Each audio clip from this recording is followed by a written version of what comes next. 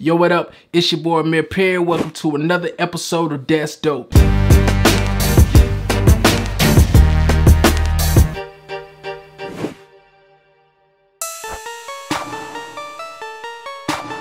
So today I'm going to share with you guys like one of my best kept secrets. You know, sometimes producers and people, they like to hold little tips and tricks, and they have their little things, you know, they have their little secret sauce that they like to keep stashed away. But I'm of the belief that we're all unique, we're all different. So I'm gonna give you guys like every little thing that I know as far as like my resources and, you know, all my little things that I do as far as my beats are concerned.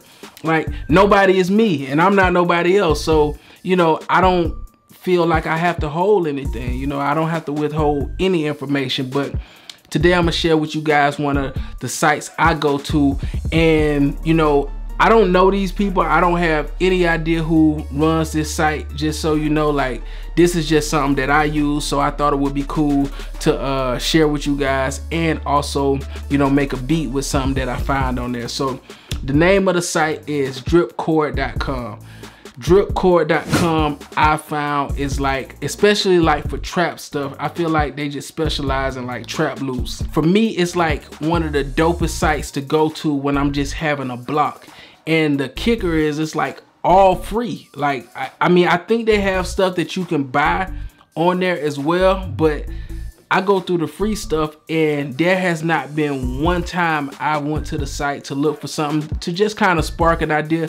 Cause you know how it is as a producer. Sometimes you sit down, you try to make something, and sometimes it's hard to get things to flowing. So sometimes we need something to just kind of spark an idea and get us going.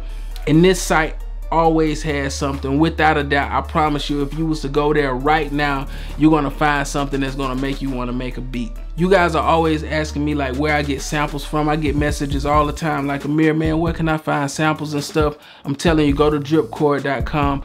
I like the site because they give you, like, when you download the pack, they usually give you like the WAV files as well as the MIDI files. That kind of helps because if you want to take that same, you know, progression or something that they're using and then apply your own sounds to it, you know, having that MIDI data, you can go in there, you can change the key, you can change there's so much stuff you can do with MIDI data. So I love that they give me the WAV files and the MIDI data. That way I can go in there and I can do some real serious tweaking. So I already found a sample that I want to use for today. So I'm gonna go ahead and pull a sample in Pro Tools, and then we're just gonna get started and see what we can come up with. All right, so let's get right into it. All right, so I went ahead and I downloaded a loop pack from Dripcord. It actually came with 2 different loops and a MIDI file. We'll use the MIDI file for something, I don't know what, but I went ahead and I imported it into Pro Tools and I kind of copied it over, kind of, you know, guessing where I want the chorus and what I want to use for the chorus or what I want to use for the verse or whatever. So let's listen to it and see what it sounds like.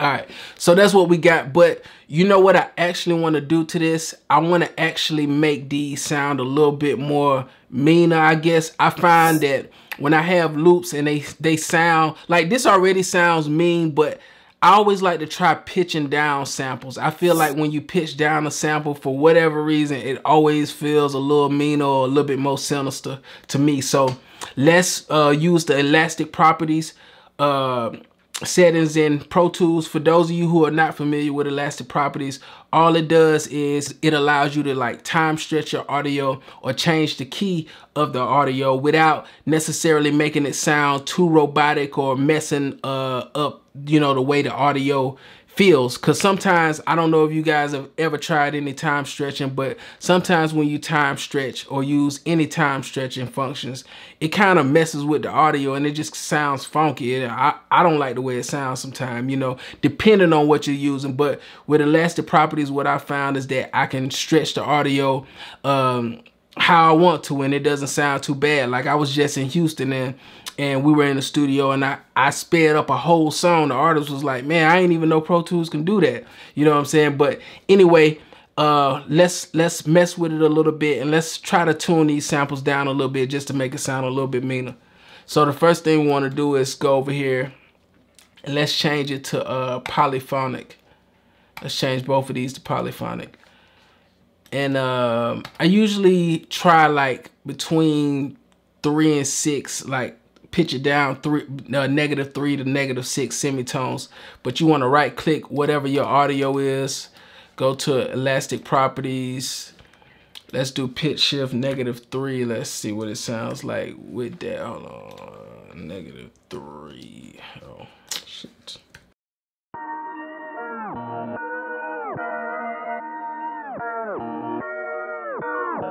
That's cool. Let's go -4.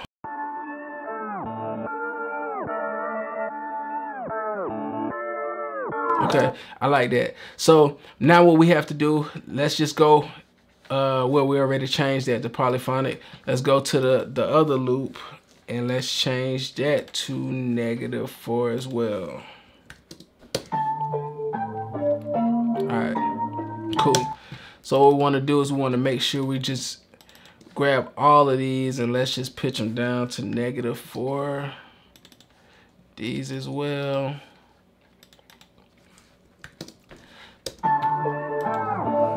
So now what we just did, we just made the sample. To me, it just feels a little bit darker. Sometimes I like to make my samples feel a little bit darker. And anytime I'm doing like any time stretching or pitch shifting, I'll use Pro Tools. I'll use the elastic properties to do that. Now I'm using polyphonic for this just because they're like synth sounds. If it was drums, they have another setting that you can pick, rhythmic. They also got monophonic and then varispeed. And depending on what you're time stretching, you're gonna want to experiment with all of those settings to see which one fits best or which one sounds best to you when you're doing that time stretching, because they're all gonna affect the audio a little bit different. And you know, there are settings for each of those. Let me see. I know polyphonic. Let's see. Rhythmic. Yeah, there's a setting. Monophonic. There's nothing you can switch there. Varispeed. There's nothing you can switch there. So polyphonic and rhythmic, you know, there are options that you can kind of use to kind of tweak the sample when you stretch it. But anyway, that's something you guys can experiment with when you're pulling samples in Pro Tools. Let's start adding some drums on top of these samples.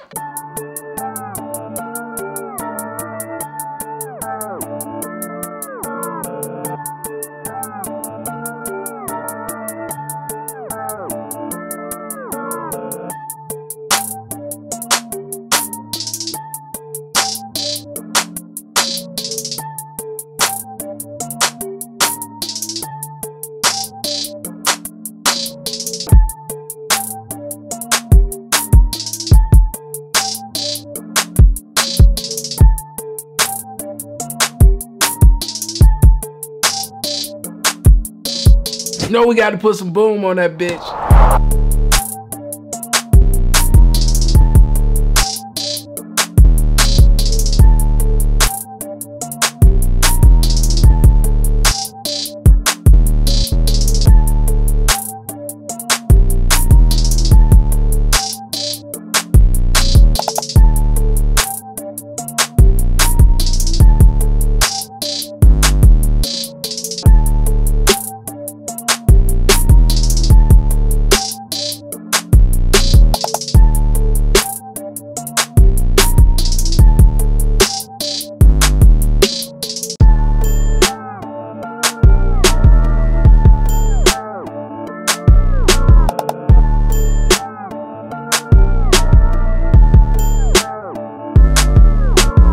All right, so I got the drums down, and like I said, they gave us the wave file, plus they gave us a MIDI file of the notes that they were playing, so that we can, you know, choose whatever sound we want to play those same notes. So what I did is I brought the MIDI files in Pro Tools. I pulled up this sound. It's called Pretty Bell. It's out of Done 2, which is just a soft synth that I have in Pro Tools. I'm not sure who makes this, but it sounds pretty good. It kind of reminds me of, I'm not gonna say it reminds me of Omnisphere as far as the sound selection, but the way that it sounds, because I feel like all these soft synths sound different, but the way it sounds is kind of reminiscent of Omnisphere, and I like it. It's my go-to. It sounds like all the sounds sound rich and meaty, you know what I'm saying? So anyway, this sound is called Pretty Belle, and let's hear what it sounds like.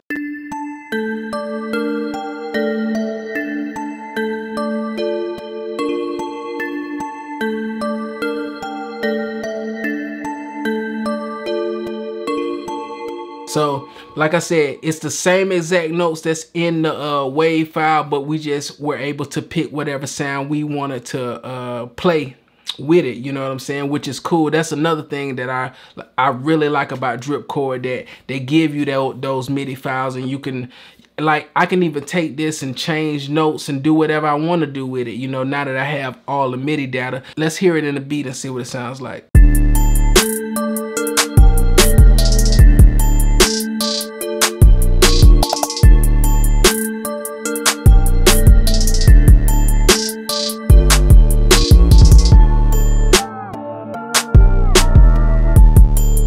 And see, it's pretty much the same thing that the wave files were playing, but it doesn't have all those stops and different things that they did to affect the audio. So, you know, I could affect the audio. I could add those stops, or, you know, have time that sound, or, you know, play with it and manipulate it the way I want to. So that's really cool when you have the MIDI data. But anyway, there's not a whole lot more I want to add to this beat. So what I'm going to do is I'm going to go in here, clean that up a little bit, and then what we're going to do is just listen to it from the top.